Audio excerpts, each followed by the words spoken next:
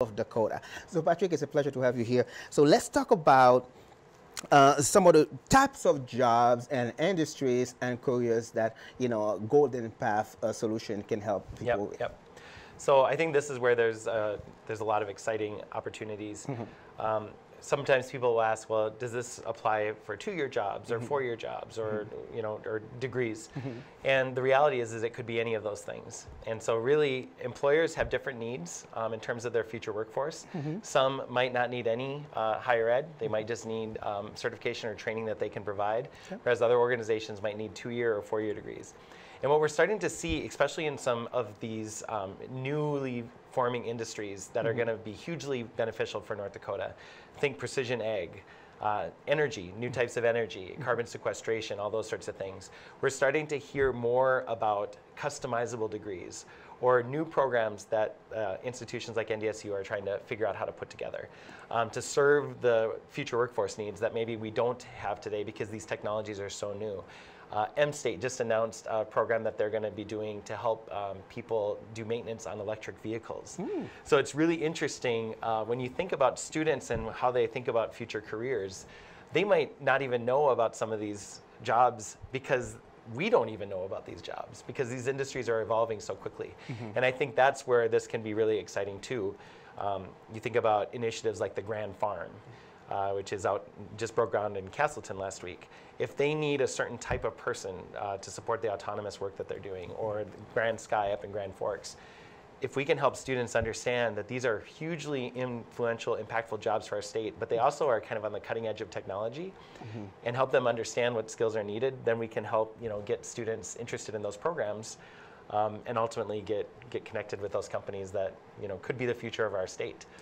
So yeah, it's really exciting when you think about the different types of industries. But I also don't want to forget about our classic manufacturing or healthcare, some of those industries that have been around for a while, because in some ways they are in desperate need of workers, just like these new industries are. So how do we make this work for all of those companies and all of those industries? It's been really exciting to be kind of part of that conversation. Wonderful. So can you share a story with me of, maybe as some students or, an employer that your company have helped? Yeah. So there's 2 that I'll share. One, we were working with Bobcat on a welder. Okay. Because they need welders. Yeah.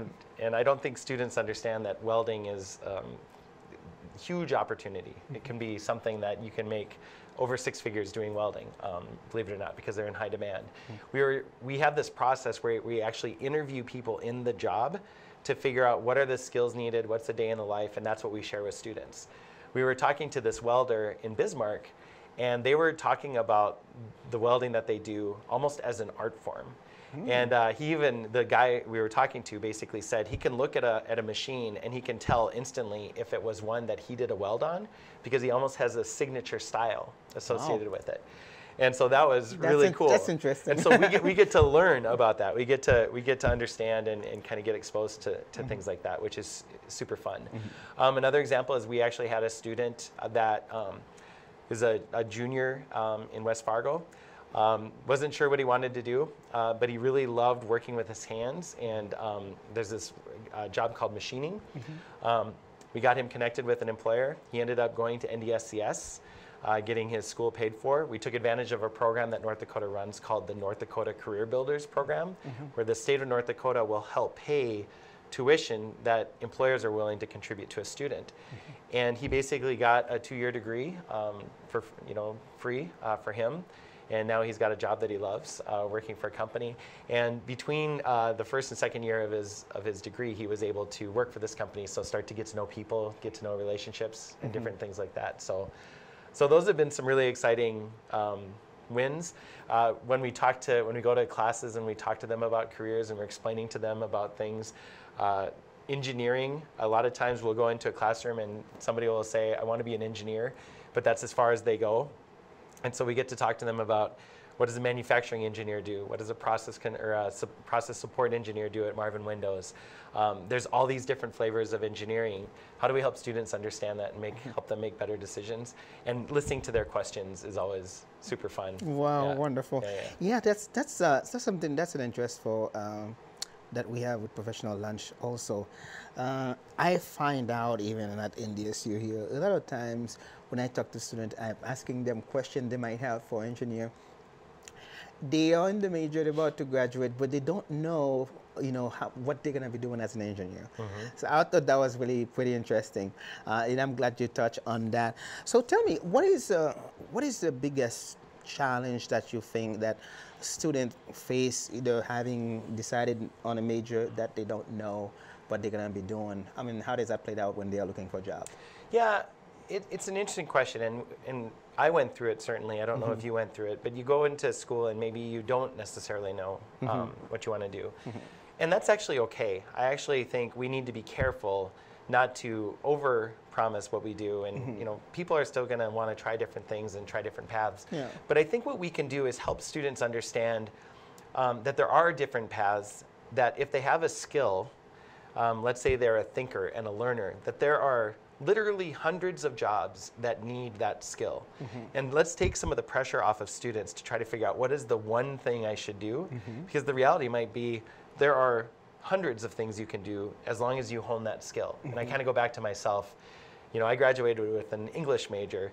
I remember thinking at the time, and everybody would make jokes, the only career option I had was basically to go and teach, or the joke was, work at a fast food restaurant. And that wasn't true. Like, I could have been a journalist. I could have been an investigative reporter. I could have been a teacher. I could have done, or I actually could be in communications. There are so many different things that I could do. And now that I'm in the workforce, there are so many different jobs that need those skills to be a good communicator.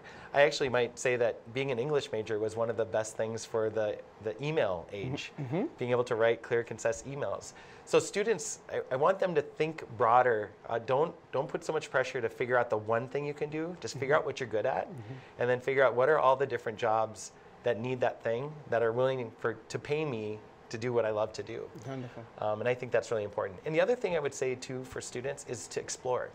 Try different things. I think in high school, a lot of times, students might just be like, I need to take this class and do the AP class and all this stuff to have the best resume possible for when I graduate.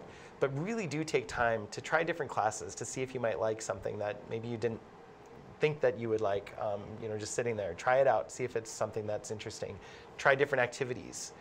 Maybe take a summer job that is doing something that you're not quite familiar with, because those experiences actually will help you. Even if you like it, it might help you choose a different career path. And if you don't like it, that actually can be just as useful, knowing what you don't want to do. So yeah, but just don't sweat it. Okay. So is Golden Path your first